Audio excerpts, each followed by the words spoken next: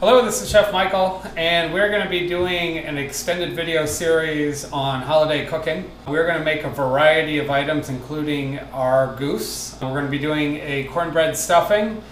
Most of what we're cooking will be semi-local, either coming from our garden, our friend Nabi, who forages, and the farmer's market. For this cornbread stuffing, I made cornbread recently, yesterday. We've tried a little bit, made sure it works. This is using cornmeal from Shadyside Farm, which does organic cornmeal, and they have an open pollinated stone ground cornmeal. Not only is it some of the best tasting cornmeal and grits in the United States, they happen to be in our local farmers market, so we have direct access to them. You can get them on their website, Shadyside Farm, if you have interest. This cornbread has, it's made with butter. It's got a little bit of white flour, a little bit of whole wheat flour. It's got both coarse grain and fine grain cornmeal. It's got just a little bit of sugar. Pretty flexible. You can change around those ingredients a little bit. All we're going to do is cut up pieces and cube it up, and we'll wet that as part of our stuffing. Today what we're doing is we're just preparing all the other ingredients that will go in it, because this could all be done in the morning, but we're going to do it a day ahead of time so that we can pick it up and finish it quicker during the day. So I am going to add into it chanterelles. This is a chicken mushroom. This is an absolutely huge leek, so I grabbed that. Carrots and celery. Got some local baby garlic. I'm going to actually roast a small amount of this for some other stuff. So this was going to be roasted. So Greenside Farms, one of their local red varieties. It's a nice crisp, acidic. We're going to put a little pork in there. You don't have to, but this is pancetta that I made. I've got a little bit of local pork sausage that I made. We got chestnuts, lots of chestnuts around here. So these were roasted on top of our fireplace this morning. They're going to be chopped up and put in the stuffing. So we're going to have a real nice savory stuffing. Our traditional mirepoix, onion, celery, carrots, leeks, maybe a touch of garlic. Then we're going to add the mushrooms for some earthiness. The chestnuts are a little bit earthy and sweet. The apples are sweet. The pork is porky.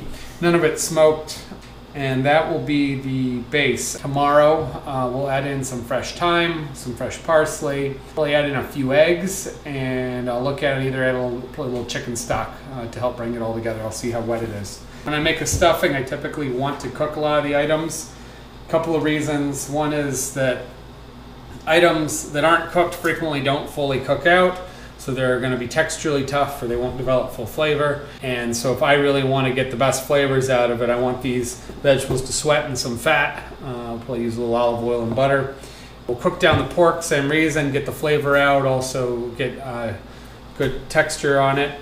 And of course, stuffings are concerned that the things are fully cooked. So we're going to have eggs and dairy and everything else. They'll get fully cooked, but if there's any concern about things you're putting in it, it's always better to start with pre-cooking some of these items.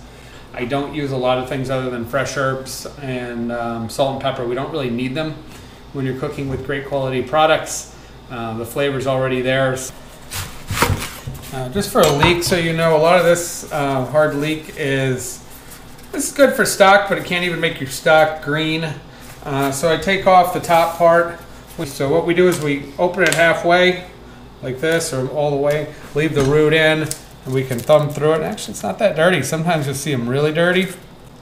All I do now is I rinse it thoroughly. Real simple, just open it like a book. Get the dirt out.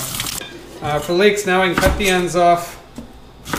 As far as cutting up leeks, when they're big like this, best thing to do is take about half of it out, because now you can smash it down. And it's a lot easier, it won't slip on you, and you can get it into a decent rough medium dice. A little smaller dice than the other stuff because it's harder. I want it to cook pretty evenly. So this is between a small and a medium dice because it's close to a small dice, just rough. Celery, same thing. I like to cut it in the middle just so the sides fall flat, and then I'm going to do a rough dice on it. So European cuisine is traditionally underpinned with the flavors of mirepoix, the onion, celery, and carrots. In this case, I'm using 2 types of onions. I'm using the leeks and the white onions. It's usually about 50% onion to about 25% carrot, 25% celery. Those ratios can change. You can use parsnips if you want less color. You can use celery root if you want a really white stock, slightly different flavors. But that flavor of mirepoix is both subtle and strong, and when it's simmered or roasted or caramelized, develops very distinguished flavors and is the background to most of our soup sauces and stuffing. So we try and put them into as many items as possible. So we're going to sweat this down. I'm going to use some unsalted butter and some olive oil. Adding some butter in, again, not necessary, but butter has unique flavors, and when you sweat mirepoix, I just have the feeling that butter does a nicer job. You just get a better flavor. While that's getting ready, I am going to prepare a little bit of the pork. We're probably going to stick it in this cast iron. Back here, we're going to do the same thing. We're just going to render down. So this is pancetta. Pancetta is Italian bacon. It is cured, however, it is not smoked. This was not brined, it was rubbed, and then it was hung. All right, so we're just going to sweat this stuff. So all I want to do is develop flavor, tenderize it. I don't want to really develop much color, not important on this. I'm going to start this out separate of the vegetables. I could have started this first and then added the fat, the vegetables into some of this fat, but this is just Italian sausage that I made. It's been frozen, I cased it, but I'm taking it right out of the casing. So these mushrooms, I can either rough cut them up for stuffing. The other thing I can do, you can just pull them apart and you're going to just saute them and not put them in a stuffing. They'll pull apart nicely. So this is almost done.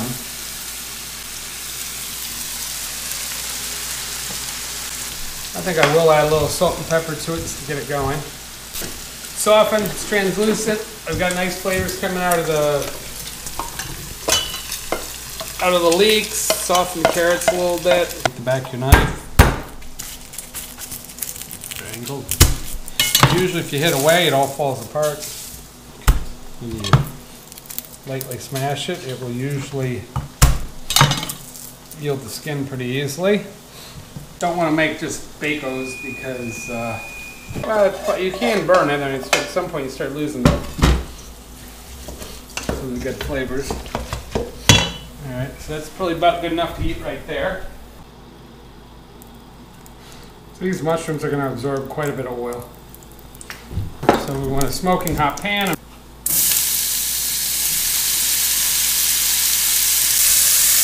Alright. Getting some good frying sounds back. No, we're not sweating it.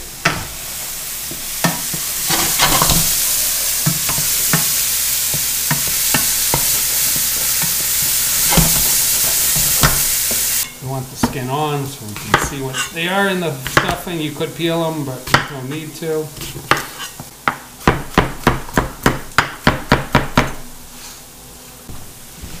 You don't have to cook the apples, but I'm just going to slip them in there because they're there.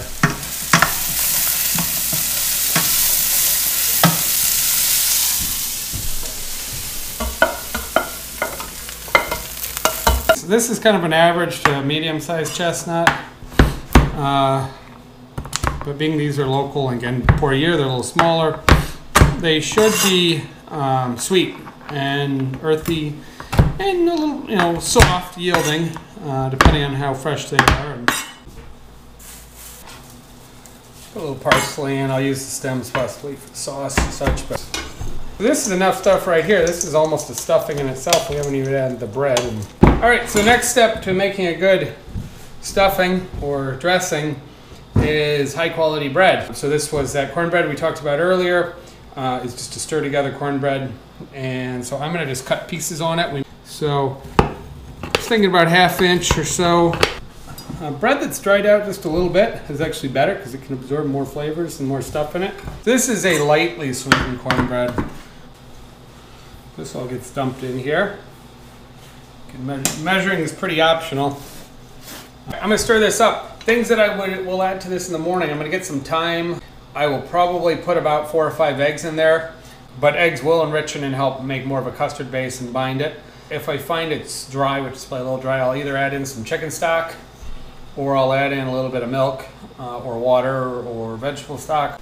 I'll probably end up adding some cracked pepper, maybe a few dry spices along with the fresh thyme. You could put in dried fruit if you want to put in dried cranberries or cherries. This is ready to pack into a pan and cook. Put a little white pepper in there. Be careful with white pepper. It's really strong. It jumps through flavor-wise, and people notice it. Not everybody likes it. In the background, it's good. Part of the reason we season it up so much is starches have a lot of density, so they take a lot of seasoning. They absorb it. If you think about mashed potatoes, it can take a lot of salt. A little extra virgin olive oil. I know we put some fat in it already.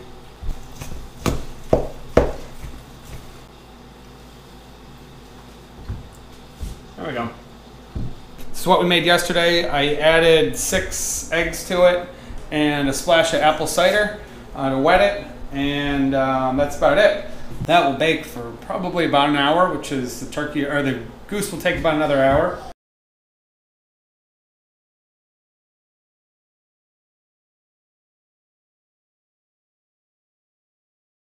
Things we're going to be producing: an orange cranberry sauce, roasted sweet potatoes, both American style orange sweet potatoes, and we're also going to have some Asian white yams or white sweet potatoes in there. So the first thing we're going to do is we're going to start by roasting our sweet potatoes. The red ones, which are the Asian sweet potatoes, and they're more of a creamy whitish color inside. And then we have the orange sweet potato skins that have a traditional orange flesh. So we're just going to rinse these off, and I'm going to stick them in the oven. I'll prick them a couple of times, and we're going to roast them so that they are beginning to soften, but I can peel them and not have them fall apart.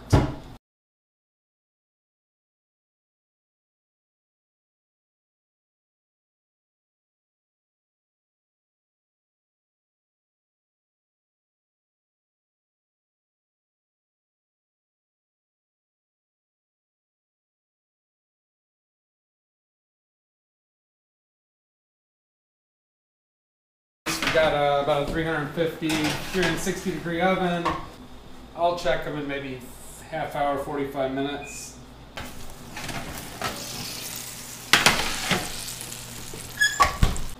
So we're a little under an hour here, 50 minutes or so. I don't want these to soften up much. I need to get them to cool down. All right, so we're back to the sweet potatoes. They've been in the fridge just cooling off a little bit so we can handle them. So sweet potato, all we're going to do is peel them, hand peel them, scrape them, whatever we need to do. We're probably going to finish them with a little maple syrup, brown sugar, cinnamon sticks, the standard. And there's all these other Asian yams and sweet potatoes. Some grow really big. I've had quite a few Caribbean and Asian yams in New York markets, but this is a good variety. I don't know what variety it is. I've just set up the sweet potatoes. I've got some brown sugar, some butter, and some broken up cinnamon sticks, and a little maple syrup. Pretty standard. So that'll go in an oven, probably 30 minutes or so. I'm going to put just a touch of ginger on the sweet potatoes.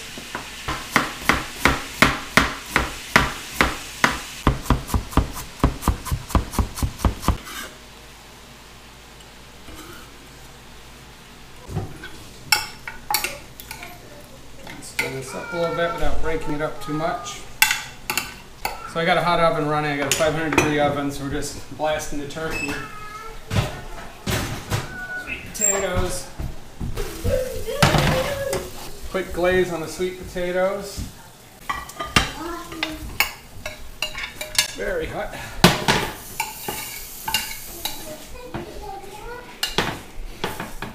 Brown sugar, maple, cinnamon sticks, touch of ginger on the end. We've got the Korean or Asian sweet potato, and we got the traditional sweet potato or yam. All right, so we're just gonna peel potatoes from mashed potatoes. Cut the ends off because there's the least waste there, a lot of peeling around. Take a peeler.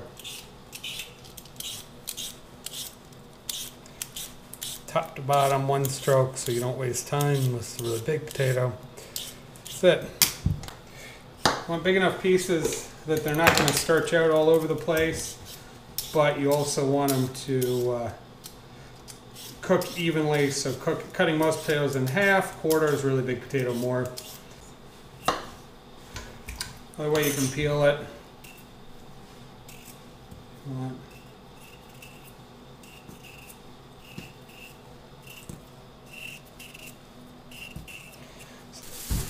One more note about potatoes. Use russet potatoes for mashed potatoes, or a highly starchy potato. An Idaho potato from Idaho is always your go-to for the best mashed potatoes. I have our potatoes. They've cooked for 35, 45 minutes, something like that. They're fork soft, but not falling apart.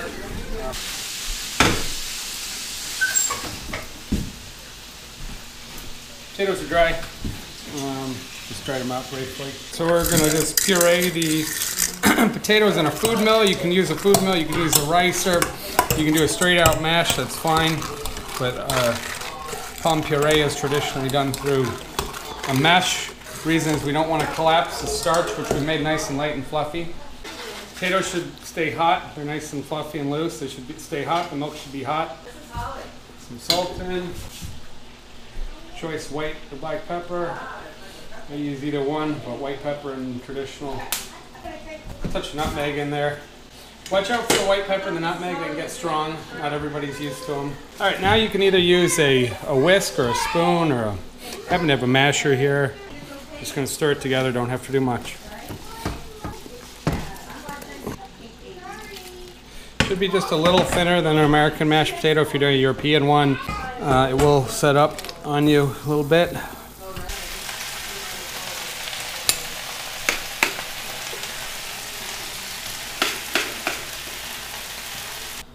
Alright, so we're going to make some quick cranberry sauce. This is about the fastest cranberry sauce you can make. It's a raw preparation, so it's healthy. 1 orange. Take the top and bottom off. Open it up, make sure it's limited on seeds. I like to cut out some of that core stuff. Get out, if it's a navel orange, get out the pith and stuff at either end. So you got, this is nice, it's a little thinner skinned. You get the sweetness and the bitterness of the orange. So you use the entire peel and the pith, minus some of these heavier pieces. And trying to get the seeds out is always a bonus. Pound cranberries from the farmer's market, secondary source. There are a lot of cranberries growing around here. Put the oranges in, put the cranberries in. You could use a blender on pulse. Cuisinart works better. Put in a rough pound of cranberries to one, maybe 2 oranges. 1 cup of sugar. That's it, you can stir it if you want. This is a cranberry relish. It's really nice and fresh and relishy at the moment. It will cure overnight and be more of a sauce. Alright, so we're going to do some seared Brussels sprouts and plus some turnips. Alright, for these, all I'm going to do is check any bad spots, bad leaves, trim the ends on them. If they're a little bigger, sometimes I like to notch them, just put an X in them. I'm going to blanch them. I'm going to blanch them half cooked. Turnips you can peel or not peel. These are baby turnips. They look pretty clean. Just going to cut these down so they blanch pretty quickly.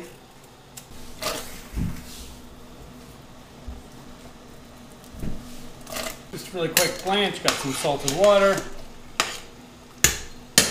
A little ice water to shock them because I do want to stop the cooking so they don't overcook. Right, let me start pulling these out.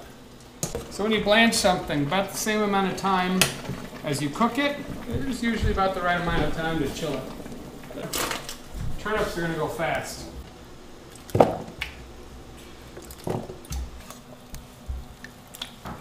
It's just softened a little to the touch. Stirred some bacon.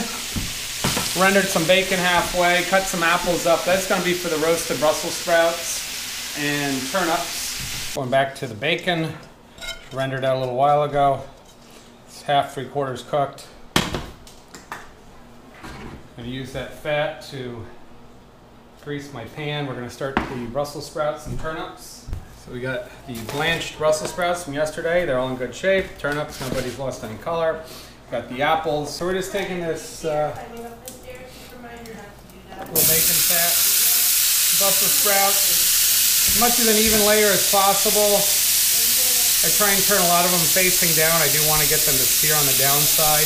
And set up the turnips, pretty similar. Ran out of a little bit of bacon fat that was in there.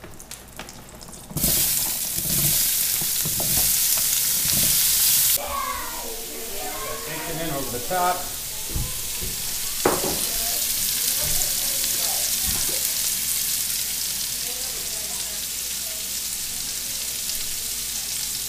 Pepper.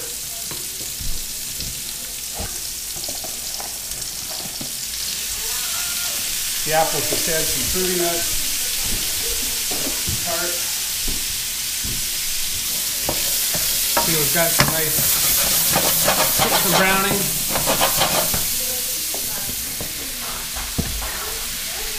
Add the Brussels back.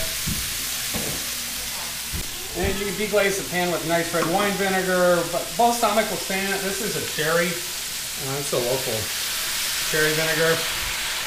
What this does is bring some of the fond off the pan, adds some acidity, increases the fruitiness, just kind of wakes it up. Alright, so this item's done.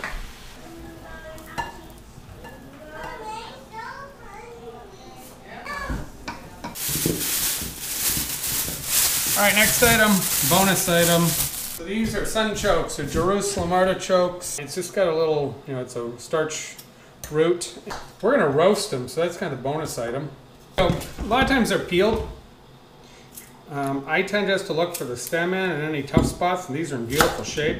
I'm going to oil them, season them, and roast them in a 375, 400 degree oven. Sunchokes here, I was just heating a pan. I'm going to roast those. I'll pre-roast them a little bit. This oil was just getting hot. It's extra virgin olive oil. So I'm going to give these a quick start to the roast, and then I will stick them in the oven. Just going to get a little salt and pepper. What's in the pan? Those are the Sunchokes. I roasted them, but not extremely hot because we got other things roasting. So they've softened. I'm just going to sear them down a little bit. These will break down, get a little bit soft. See how we're tasting. Sunchoke.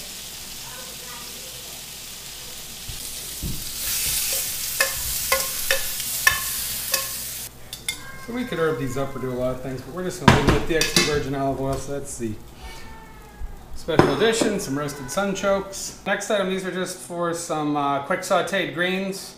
I have a variety of greens. They're looking a little limp. We got them a week ago because no markets. I'll show you how to use them a little limpy. So we got some bright light Swiss chard, or rainbow Swiss chard. We got some nice full stalk of matured lacinato or Tuscan kale. We got some type of other run-of-the-mill kale. Got an old leek that's been laying around, actually older than the leek we used earlier. Make it usable despite a little bit of age on it. Mostly it's dehydration we're dealing with here because they weren't well wrapped up. Just gonna give this a quick chop now. Okay, so what you can do if you got leaves that are a little quicker cooking, a little more tender than stalks, you can just kind of pull them either forwards or back, whichever way they like to come off. Stalks, just like celery, you can cut them straight across and dice them up really nice and fine.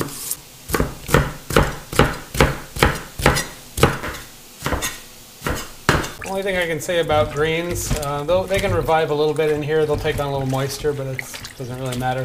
Plunge them. Actively plunge them up and down. Get all the sand out, and then do it in enough water that there's water below the level of the greens. While you're plunging that, all that heavy sand, that rock material, to go to the bottom and disappear into the sink. That's the whole point of cleaning them, aside from the hydration. gonna get some roasted garlic. This is what we roasted last night. Just gonna cut the heads off. Gotta cut through the stem. These are little guys. Just near the top of the head. It's gonna allow me to squeeze out the puree to leave behind most of the rest of the head. So we reheat this pan. I just rinsed it out real quick. Extra virgin olive oil. This is for the greens, so we're moving towards pretty smoking hot pan because we got a lot of greens. They're gonna give off a lot of water. So we got those mixed greens, 2 types of kale, chard, some leek bunches in there. We're just gonna sweat them down. We're not gonna cook them too much.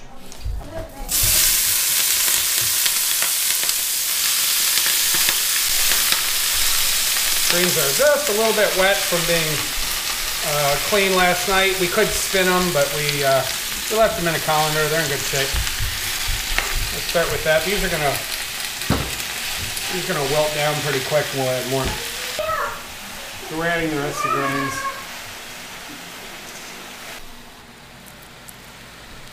So it won't get all of it out, but it'll sure get most of it out. It's the easiest way to do a roasted garlic.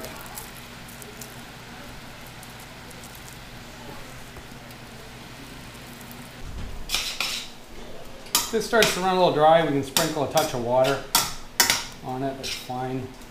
Just touch pepper or touch salt. Don't need much for greens. Greens need a touch of water. I've turned the heat down on those. They're just finishing out.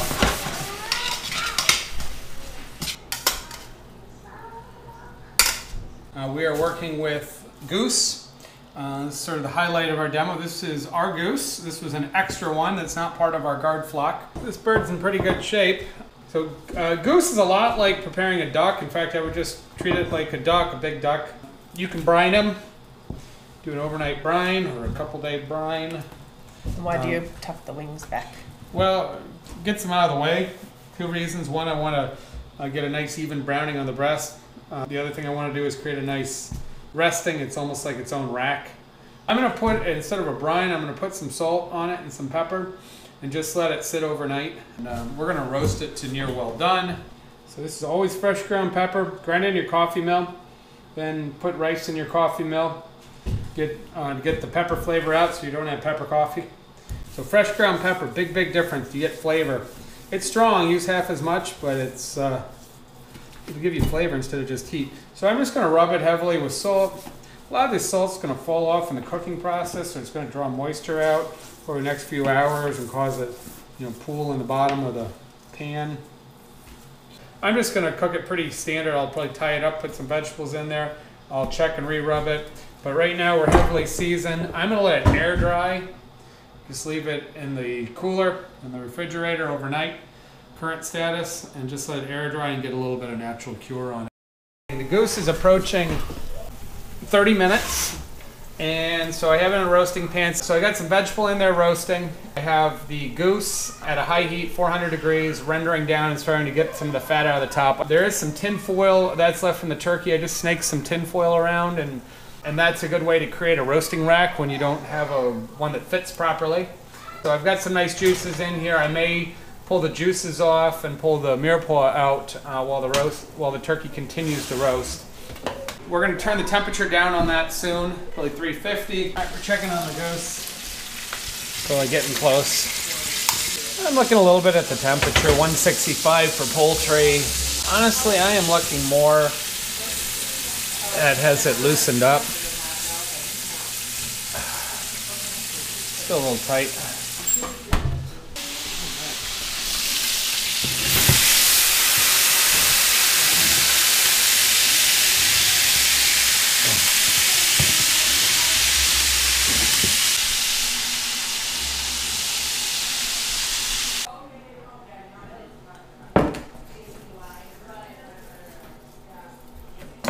Take the legs off. Legs gonna fall off. That's good news. That's what we want. All right.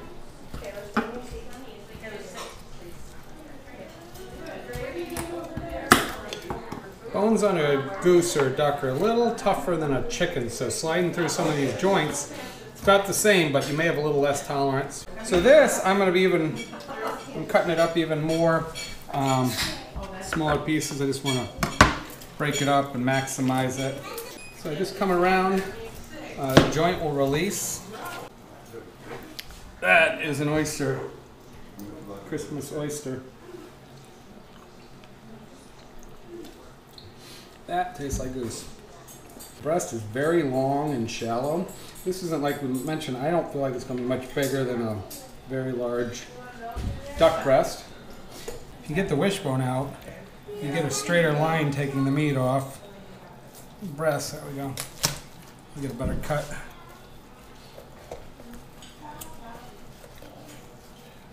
There we go. I had a really big goose, commercial goose, quite a few years ago. I estimated it probably fed 6, maybe, and it was way bigger. So, playing lots of geese if you're doing a big event. Playing one for every, I don't know, 3 people, 4 people at most.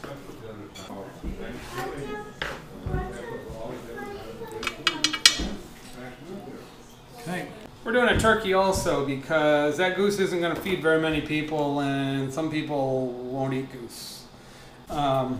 So we got a 17-pound turkey, just kind of a medium-sized guy, not too big. A lot of it's similar. Can't tell you how many times we had cooks leave the giblets, cook the turkey with the baggie in the other end. So here's the tail, Pope's nose. And we got gizzard. Gizzard's been, gizzard's cut open clean. Got a little bit of liver, got a heart, got neck. We will use all of these things except for the liver probably to make, to roast with it or make gravy. This has been brine, this is commercial turkey. We didn't do anything too special on it, so it's good. Find these big fat things, get rid of those guys. This case is already brine, not worried about it. So I could trim, actually I probably will because we're not going to stuff the end of that. I can trim off a big chunk of fat, it's just going to burn up. I'm going to tack the wings back into a sunbathing position. I am going to still lightly season this even though it's been brined. I would let it dry down, but we're going to leave it in the fridge to dry and form what's called a pellicle. All those brining juices and natural juices will get a little bit sticky and help attract the smoke. Season it. I'm going to get up about 5:30 in the morning, turn on the smoker. We've got a temperature controlled pellet smoker. So, right, got some bay leaves. Throw a few in the cavity. And a little pepper. So we're going to smoke this for 5 to 6 hours on it. Get it fully cooked. We're going to hot smoke it. Mesquite flavored celery seed and garlicky, and I don't know, it smells good. I'm going to just let it dry out also. There's a lot to be said for brining, but then there's also a lot to be said for drying, letting things dry out and concentrate. We have a turkey that's basically ready. This was a 17-pound turkey, so not too large. This was intended to be smoked, although I got up and had it on the smoker just before 6 in the morning, and it was smoking. Went back to bed for a couple hours, and when I got up it was completely cold. It had cut out, couldn't get it relit, cleaned everything out. I think my heating probe broke. So we rushed this into the oven. Problem being I only have one oven, so had a little bit of a time crunch, space crunch. So we got it in the oven. It's actually finished because it wasn't that big. So it's not smoky, but it is a properly cooked turkey. The turkey, we're just gonna keep it here. I got it in kind of a warm area. It'll end up going in the oven for maybe 10 minutes, 15 minutes at the end. Just put a little heat back on it. We're just trying to reheat and brown everything off. And I am about to pull out the turkey, which is just being browned off. So we just put a little heat on this. Still warm in the middle, but wanted to get a little exterior heat.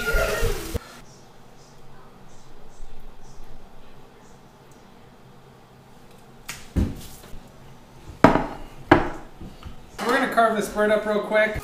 Best thing you can do is just cut the crispy skin, pull the leg and thigh. It should peel off pretty easily. We'll find the joint right down in there. You can actually almost pull it out. For these, we'll just leave drumsticks. Sometimes people want a drumstick, we can pull the meat off of them later. Just Just using our fingers because I washed my hands a moment ago. So all I'm going to do is just slice this against the grain a little bit. Best way to handle the breast is you can slice it like this, or you can slice it like this, but you're eventually going to run into the bone. So if you have the opportunity to slice it in the kitchen like we're doing, what I recommend is take it off the bone completely, and then we're going to slice it so we can properly cut it. Just going to follow the down and get around the wing. This is a medium-sized bird, so this is a 17-pound bird. Skin's nice and crispy, so I'm going to leave that on. And I like to just cut straight down, thin slices, about 1/4 inch or so. So now we got the loin, tenderloin all together, a wing.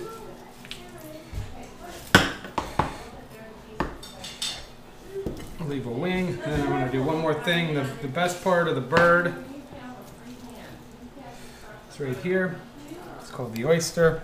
It's underneath the back, and it's a little concave. And it's super tender, and it moistly cooks base the whole time underneath. So flavor and texture, it's the best piece on the turkey. We have the turkey out of the pan. We also put the goose in the pan for a while. Roasted some mirepoix, onions, carrots, celery, have parsnip in there, got some giblets, a whole clove of garlic, a whole head of garlic, and we got some nice brown bits. You want to use all this stuff. I poured off just a little bit of grease. I'm just going to deglaze the pan. So it's that hot. Put about half a bottle of white wine in.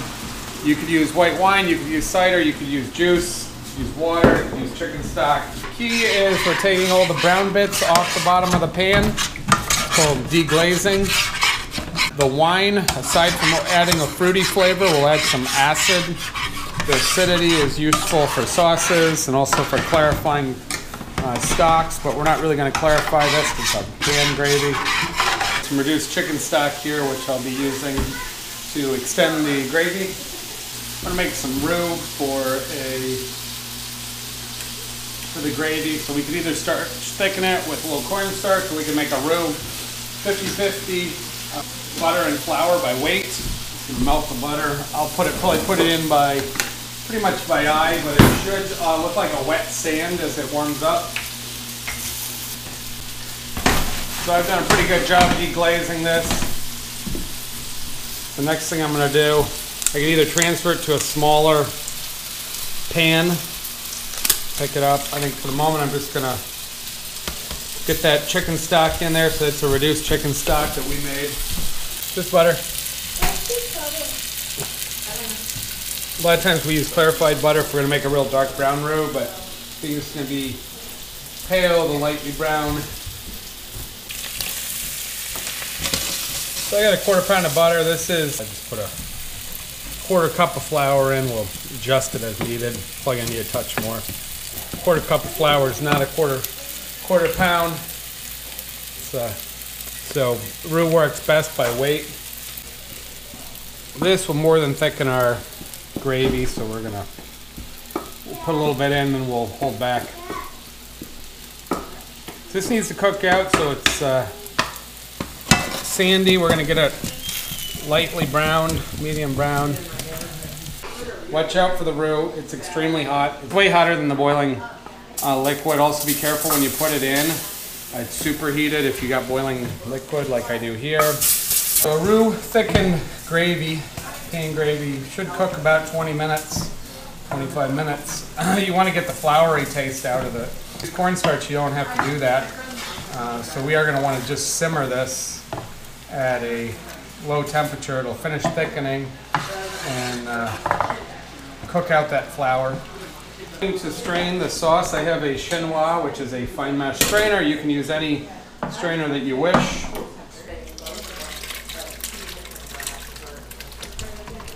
Use a ladle and you plunge it up and down, and it creates a vacuum that will remove the debris off of the chinois and let the juices fall through.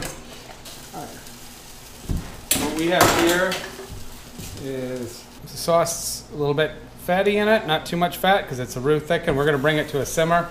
We're gonna taste it, check the seasoning, but it should be about right.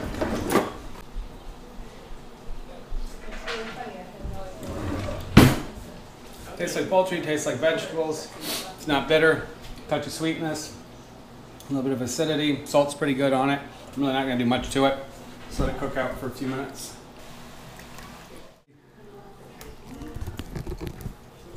Yep, well our thigh meat is tender, which is always the hard part, is getting Oh my gosh, that is so good.